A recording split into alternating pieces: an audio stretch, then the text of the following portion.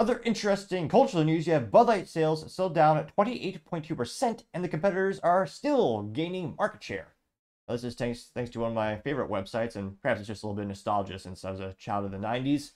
Now, if you're younger than me, you may have never heard of this magical company called Yahoo, which was actually like Google before Google existed. And fascinatingly enough, they had the offer from Microsoft to be sold for like $40 billion.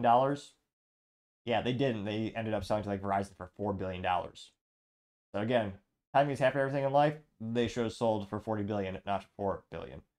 And the rest is history, as some might say. Now they barely exist, but they're still active, and kind of makes me smile when I see their logo. There's the good old days before I was paying income tax and all the other taxes and all the other ailments of time and government taxing.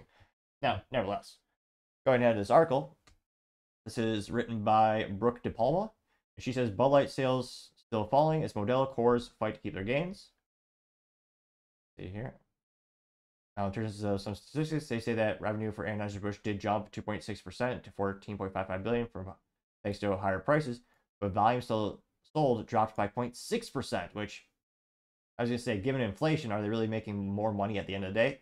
No, absolutely not. They note that the largest decline came from North America, where volume dropped 9.9%, largely due to the sales, or lack of sales rather, from Bud Light. They know that sales to retailers and wholesalers were down 13.7% and 10.7% respectively in the US. It looks like Bud Williams Consulting saying, quote, "We lost a whole generation of hardcore Bud Light shoppers. It's going to take us at least 10 years to recapture what we lost in 1 year." Which, that may very well be possible. I mean, culturally speaking, we see this with, kind of throughout history. The other brands shoot themselves in the foot, alienate themselves, and eventually people come around. Not always, but I mean, people do have short memories, and maybe in a couple years, Bud Light will start to increase. You also have 20 million people plus crossing the U.S. border illegally, as well as people coming here legally.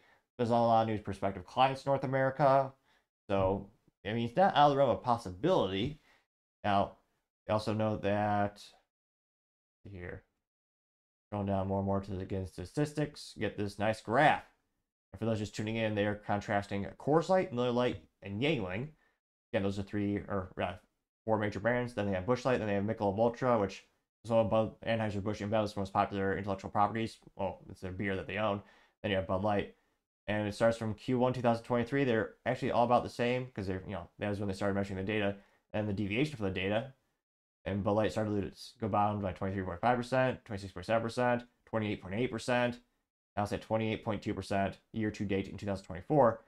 Now Busch Light, and let's say Michelob Ultra is down, see here, 3.1% year to date.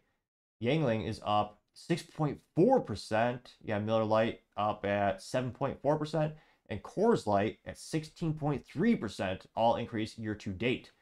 If you see here, the most drastic increase and decrease, actually increase for the three winners comes from, it was Q2 2023, which is, when the Dylan Mulvaney incident happened, where, again, brilliant VP of marketing. She bragged on LinkedIn how she was the first female marketing leader at the company at Anheuser-Busch, Alyssa Heiderchild.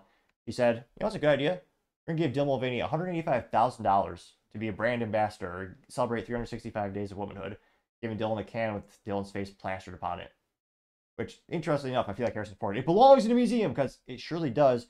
That $185,000 resulted in $1.4 billion in lost sales for Bud Light. The greatest negative ROI in business history that I could possibly comprehend. If you know anything different, please let me know in the comments. Now, looks like Yuengling at their peak increased by 26.8%. This is just astronomical. Coors Light went up, was it 20.9%? Miller was 18.7%. Again, this is for Q2 2023. And that's when Bud Light was down 23.5%, and then it got worse to 26, then 28.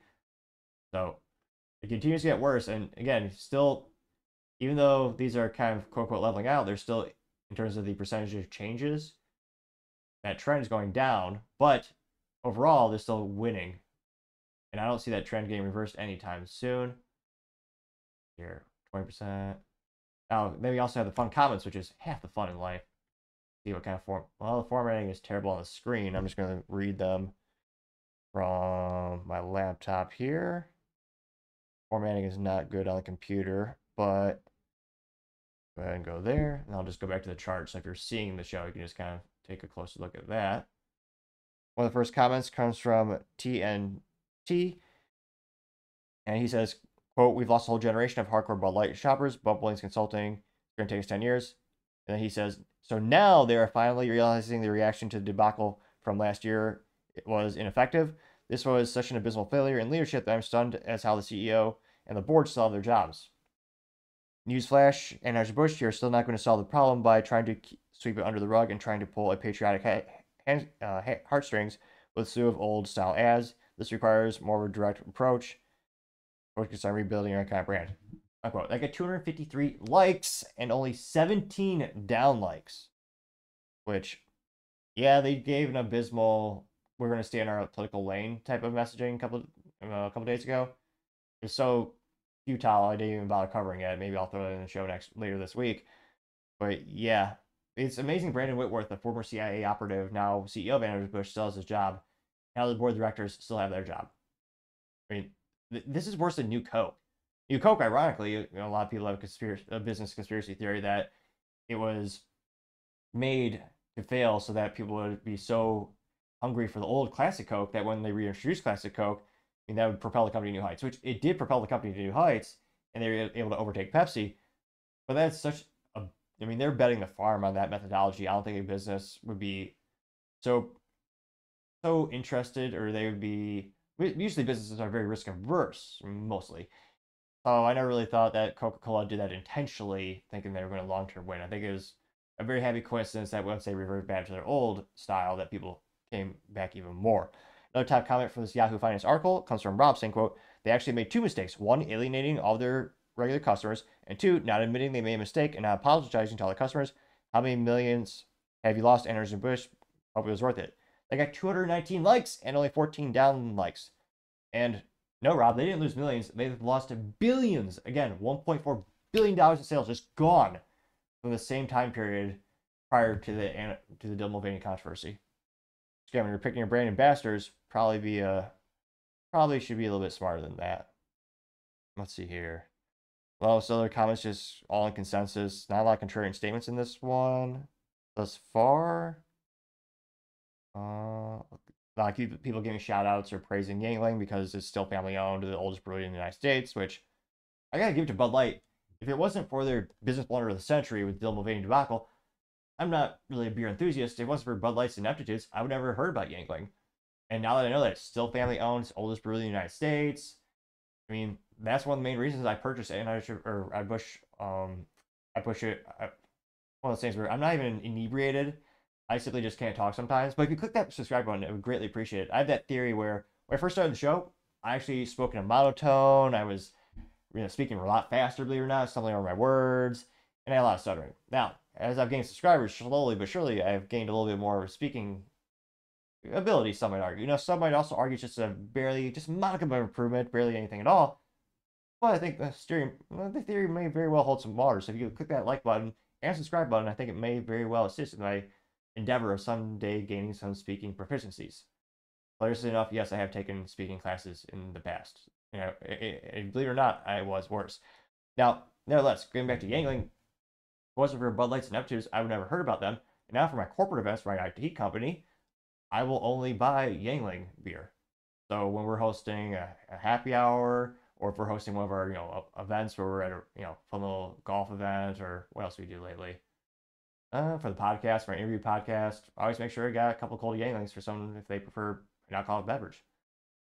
So it'll be interesting to see again. Bud Light just continues to lose market share. Their competitors are still reaping the gains, to say the least. Let me know. When was the last time you actually bought Bud Light? I think I've seen two people in the past year at a social setting where they chose a Bud Light willingly. They weren't inebriated too much. They actually said, "Oh yeah, I want that." And yes, I mean, granted, the sample size. I live in the great country, some might say the state of Texas, or some call it Texas. You got to pronounce it right. And people did give that Bud Light order person a little bit of a weird, like, "The hell's wrong? What's wrong with you?" That kind of gesture. But let me know in the comments. As always, I'd be fascinated to hear what you have to say. Thank you, everyone, for taking the time to tune in. Again, trying to get to 4,000 subscribers by the end of the month. So if you could click that button, I greatly appreciate it. Also, leaving a thumbs up, thumbs down, or a comment is a great way to give me some additional feedback, letting me know how I can make the show better and better. Lastly, don't forget to take the time to tell your family, tell your friends, tell your coworkers, heck, tell your enemies, tell anyone and everyone. Just stay safe, fight the good fight.